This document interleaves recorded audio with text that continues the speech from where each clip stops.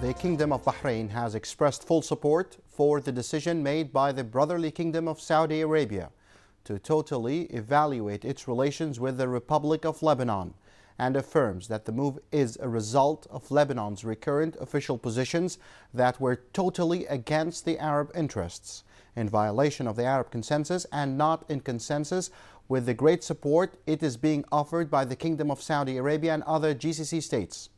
The Kingdom of Bahrain asserts that Saudi Arabia's decision reflects its keenness on freeing the brotherly people of Lebanon from the confinement in which they are now under foreign sides' dictations and hegemony of the terrorist group Hezbollah, which is monopolizing Lebanon's official stances and steering them away from the interests of the Lebanese people and their genuine link to their Arab environment.